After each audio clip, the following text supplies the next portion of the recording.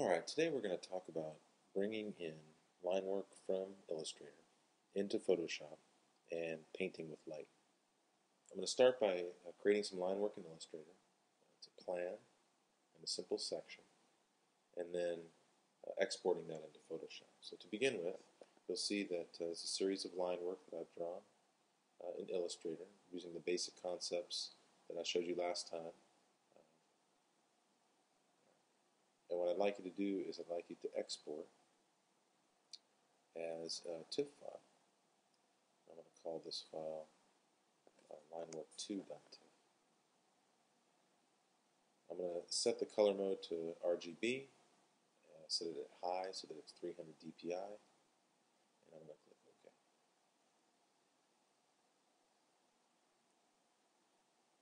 There we go. Now I'm going to open Photoshop.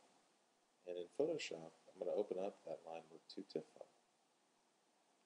And you'll see that it brings in the line work that I created in Illustrator.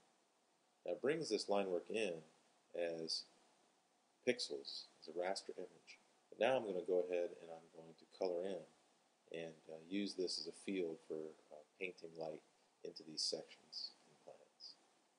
So the first thing I'm going to do is I'm going to double click this layer state to unlock it.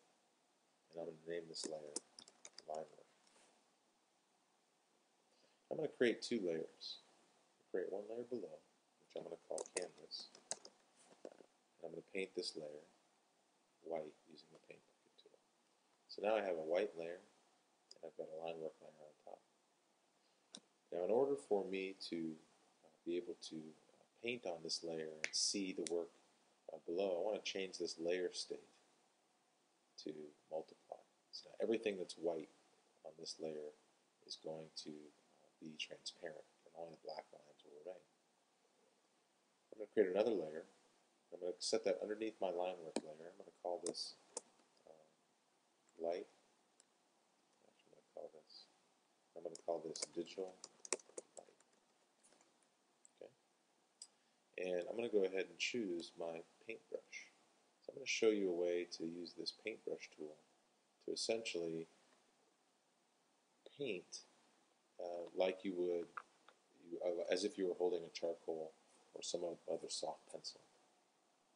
The paintbrush layer has a default layer of brushes, but it also has, when you click on this arrow, a series of pre-designed brushes that I think are pretty good. And I tend to use the dry media brushes a lot. But you can kind of play around with the different brushes like natural, special effects, and other assorted brushes. So I'm going to use the dry media brushes just to start out with because I like the effects of this particular brush. I think it's pretty natural. So you can see as I zoom up that the shape of this brush is pretty distinct. I'm using the brackets left and right to enlarge and make this brush smaller really quickly. So one of the main things to remember about brushes is that you want to keep your opacity to a relatively low opacity so that as you paint, you can build up paint on top of your strokes as if you were kind of building up charcoal or other kind of media in a drawing. If you have this set too high, 100, it'll put down really hard washes and you won't be able to build up layers of material. Also want to set your flow to a relatively low distance so that when you press down, it can react to the way that you're applying material to the canvas. Now, at this point, I want you to not worry about kind of drawing in the lines. I just want you to put some media down on the page. You'll notice that just kind of building up this media. I'm going to be able to take away some of this stuff later. I just kind of want to get some media down on the page. And I'm going to go ahead and flip my stylus around. I'm going to use a similar brush, and I'm going to just start erasing away, same opacity. You can see how, as you paint and erase, with the opacity set low enough, you can really treat this like you are dealing with some other kind of charcoal medium.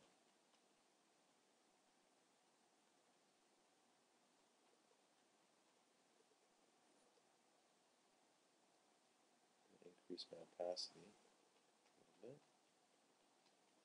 I'm going to flip my pencil now and drop my opacity down, something a little bit low, and just start painting back.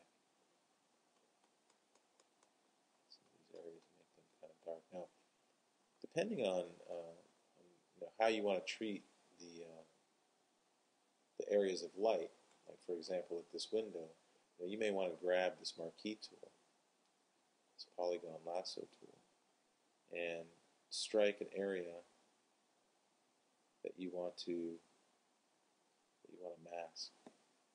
So this will prevent anything from being painted outside, and you can flip your eraser around as if you had an eraser shield and start to take away some of this darkness, kind of simulate a ray of light coming through this. So when you deselect that and turn it around, you start to have some harsher shadows. You can always kind of go back and soften that a little bit. We know that these section cuts are going to want to appear crisp, and you're not going to want a bunch of paint bleeding off into these section cuts. Now, traditionally, you might take your eraser shield and go back over these cuts and clean them up.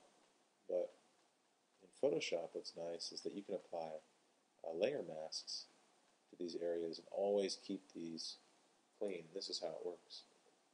So if you grab a marquee, I'm going to kind of zoom in here and get a little closer to this particular section right here. You know that this entire area right here wants to stay clean. So in your digital light layer, which has all your media in it, you're going to go ahead and apply a layer mask. So you go to layer, layer mask. You're going to hide the selection. It's going to clean up that entire selection. Now what is that really doing? It's really just applying black paint to those areas that you want to keep the media away from.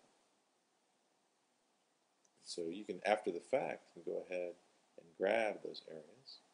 Make sure that you're on the mask, which is the dark square with the circle in it, not in your media itself. So make sure you're on the mask. And go ahead and take the paint bucket and apply paint to those areas. Now I'll apply a little to the outside too, just to kind of keep that clean. I'm going to grab another marquee tool. And you can do this before or you can do this after. Sometimes I like to do it before. Clean up your sections. Clean it up down below too. And what you're left with is the beginnings of this kind of painted inner area. And I would recommend kind of going back in and really taking advantage of that eraser brush. Make sure you're on your layer. And really kind of work the media back and forth, painting and erasing to kind of get what you want. Now, once you're happy with your results, what's nice about being in this TIFF mode is that you can go ahead and file, save your TIFF, but save it with your layers intact. So under layer compression, it's going to ask you, do you want to do an RLE or do you want to discard your layers? You want to go ahead and keep your layers and say, okay, it'll warn you, it'll say, including layers will increase file size. You want to say okay. So you want to keep this TIFF with all its layers intact so you can always go back and make changes to it.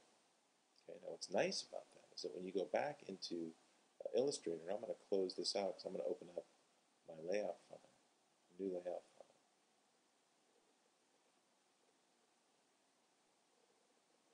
So in Illustrator, where you may want to do, so in Illustrator where you're going to lay out your drawings, I'm going to use a tabloid sheet, 17 inches by 11 inches. I'm going to click OK. It's going to set up my sheet, I'm going to go ahead and place the TIFF file that I just created, which I'm calling linework2.tiff. I'm going to place it. Okay? And it's going to go ahead and place to scale the drawing that I just made in Photoshop. Okay? I'm going to save this as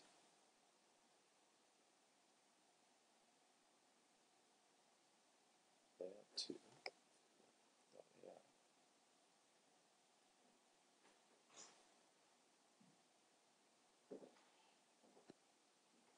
And what's nice about this is that when I go back into Photoshop and make changes, and I'm going to go ahead and add a person in this view. I'm going to go ahead and marquee a quick person, and I'm going to go ahead and erase away some of this media within this box to kind of reveal that person inside. And I'm going to go ahead and save it. Save right over that TIFF. When I go back into Illustrator, it asks me, some files are missing or modified. Would you like to update them now? I click yes, and my person gets modified. So once you place your TIFF files inside your layout page, they will automatically get modified as you go back into your Photoshop files and make those changes.